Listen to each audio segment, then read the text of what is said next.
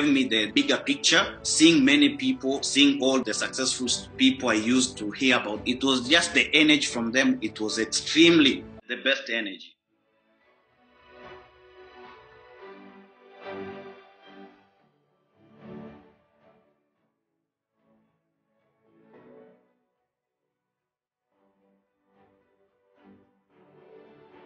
Seeing the company is not settling, and the company is itself, it's thinking on the best way on how to reach out to us, reach out to the network, and to uplift all of us. They don't settle for the less. Despite, after what is happening around the world, many companies are not able to do things, and they just stopped, and they did not adapt, adjust, and accommodate. But I've seen this from our company, and I've seen the way it has been stretching itself to make it possible for us. And I don't think if the learning is just ending from the vehicle, the learning it's the journey, continuation journey. And every single day we learn more.